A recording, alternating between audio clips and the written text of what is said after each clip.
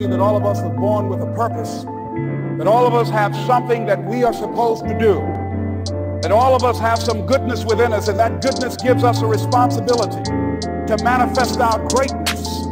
And when you know that, you can feel it in your guts, and you know that you're deliberately operating below your potential. You've gotten comfortable, you stop expanding, you stop stretching, you stop challenging yourself. Let me share something else with you. Not only is it possible for you to have your dream, but it's necessary.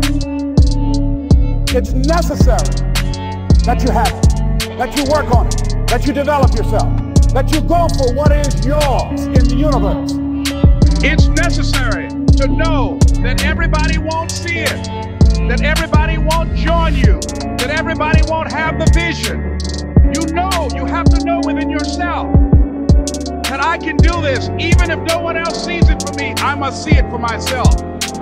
My parents, my best friends, everyone in my life told me I was stupid. I dropped out of college for this shit. And everyone from A to Z told me, like, you're fucking up, you shouldn't be doing that, it's not gonna work, you can't make money playing video games. And I kind of tuned them all out. I felt like I saw something that they didn't see, and it all worked out for me. So my advice would be, fuck what anybody thinks or says. If you feel it, if you really feel it, then run it. Live your life and make your mark. God put you on this earth to do something significant.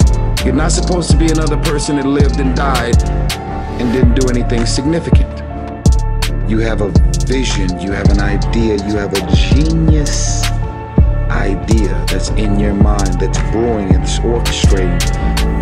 You should understand this, that it was always going to be your family and your friends that would be the first ones to try and talk you out of your vision and your big idea. That's why you're supposed to live your life. Focus on your intentions and do your thing.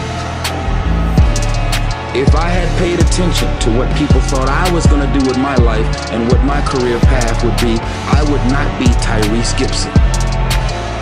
Every multi-millionaire and every multi-billionaire in this world that are living on the top, they've all decided that I'm going to commit myself to this career, this vision, this goal, sports, training, education, no parties.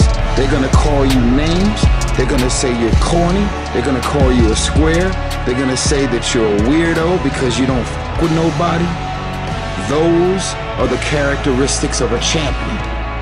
Those are the characteristics of someone that have said that I have decided that I'm going to create a shift in this universe.